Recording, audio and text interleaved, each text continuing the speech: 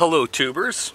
Today we've got a small problem with my Class C RV behind me, and we're going to figure out what it is. Beautiful thing about problems with RVs is that they're only problems that money can fix. So don't worry about it. So one of my friends and viewers, you know who you are, loaned me this code reader because my engine light went on after I was driving down a very rough road, gravel road as a matter of fact, and the vehicle's driving just fine.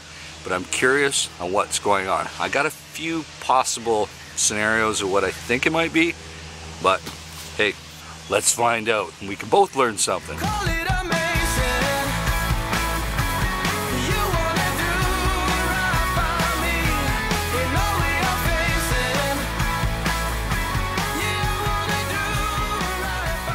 For those of you who aren't familiar, a code reader just plugs into a data port on virtually any modern vehicle.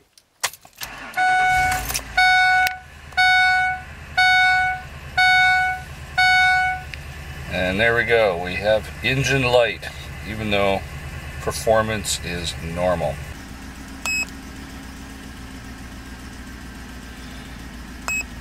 Look up.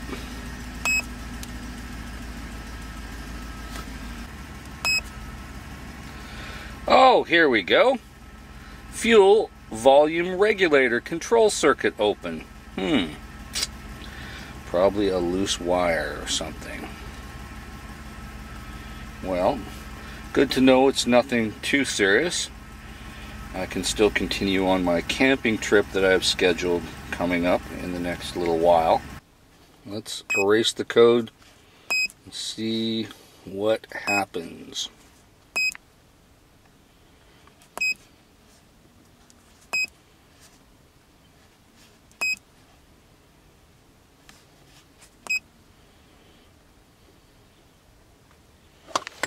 Okay, let's see if the code still comes up.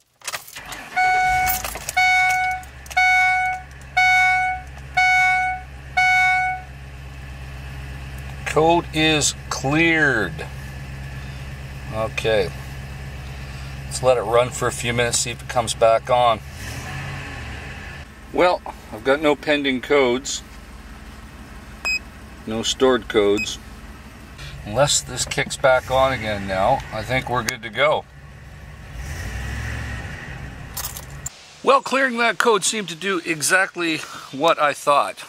The problem seems to have gone away completely, and the reason I suspected that would be the case is because the performance of the vehicle was not affected at all while the code was on under any type of working condition. Accelerating hard, driving slowly, driving fast, going up hills, didn't make a damn difference in terms of fuel flow, in spite of the sensor saying that. So what I'm thinking happened was I did have fuel in a jerry can that I was running my generator with, and I had a bunch of surplus fuel that I didn't want to carry around, so it was mixed with some chainsaw fuel, which, you know, that's got 50-to-1 oil, but you can burn it as long as it's heavily diluted, and I believe some of that got in there, and probably a little bit of moisture, because you know when you store gasoline sometimes you get a little bit of condensation in there. Between the two, somehow that happened, and there is still that tiny bit of chance that I got a loose connection wire somewhere.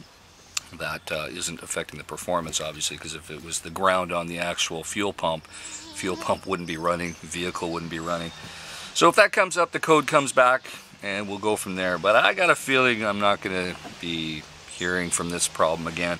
And I learned a little bit of a lesson to not put mixed fuel in, because obviously it can affect the performance of the engine. But, you know, the more fuel I run through it, the more it'll be diluted.